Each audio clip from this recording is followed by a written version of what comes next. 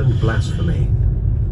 And we placed between them enmity and hatred, until the day of resurrection. Whenever they kindle the fire of war, God extinguishes it. And they strive to spread corruption on earth. God does not love the corrupters. Had the people of the Scripture believed and been righteous, we would have remitted their sins, and admitted them into the gardens of bliss. Had they observed the Torah and the Gospel, and what was revealed to them from their Lord, they would have consumed amply from above them, and from beneath their feet. Among them is a moderate community, but evil is what many of them are doing. O Messenger, convey what was revealed to you from your Lord. Messenger Muhammad. But if you do not, then you would not have delivered his message. And God will protect you from the people. God does not guide the disbelieving people.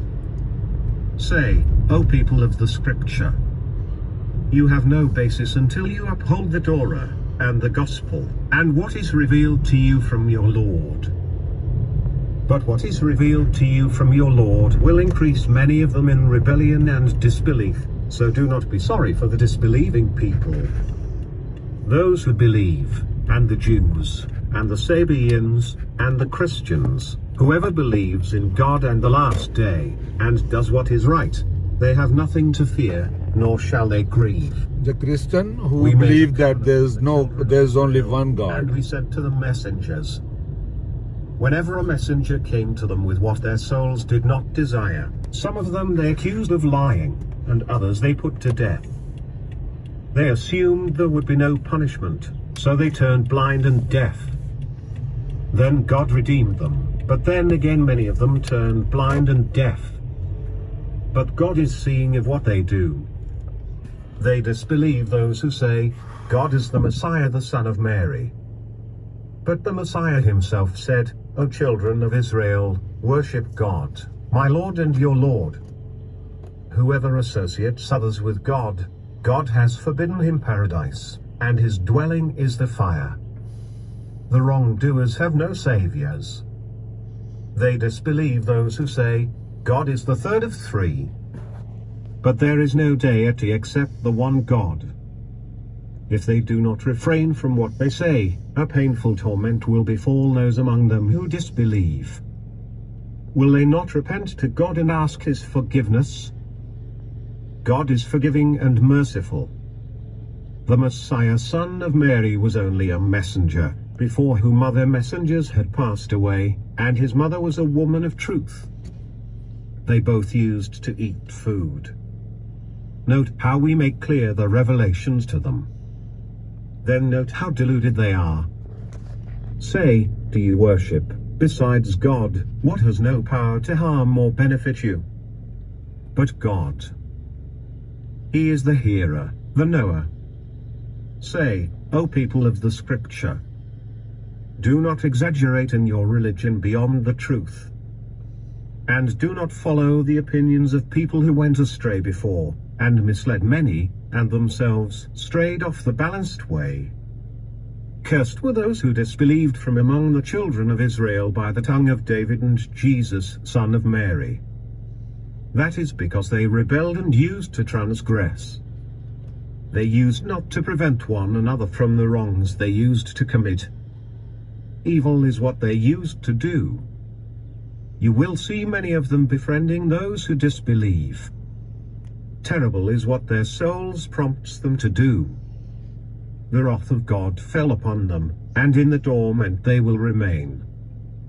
Had they believed in God and the prophet, and in what was revealed to him, they would not have befriended them. But many of them are immoral. You will find that the people most hostile towards the believers are the Jews and the polytheists. And you will find that the nearest in affection towards the believers are those who say, we are Christians.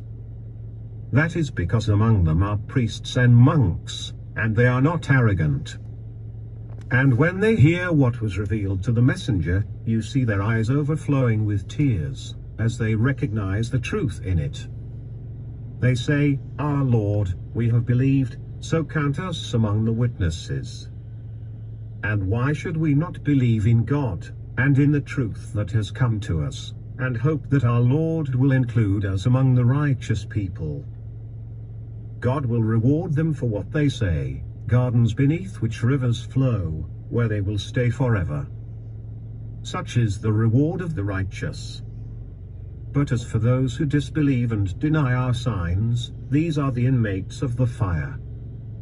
O you who believe, do not prohibit the good things God has permitted for you, and do not commit aggression. God does not love the aggressors. And eat of the lawful and good things God has provided for you. And be conscious of God, in whom you are believers. God does not hold you accountable for your unintended oaths, but he holds you accountable for your binding oaths. The atonement for it is by feeding 10 needy people from the average of what you feed your families, or by clothing them, or by freeing a slave. Anyone who lacks the means shall fast for 3 days. That is the atonement for breaking your oaths when you have sworn them. So keep your oaths. Thus God makes clear his revelation. So this is all Quran. I don't know where you found all those things which you are mentioning again and again and again. That Islam is this and Islam is this. This is all happening at that time. The believer, non-believer, they are fighting. There are a lot of things going on. So these verses are keep coming and teaching to the messenger. And they're telling to the people, oh people, believe. So, if the people don't believe at that time, when he is there, how they can believe now? And maybe God gives you courage and give you light for the right path. Have a good day.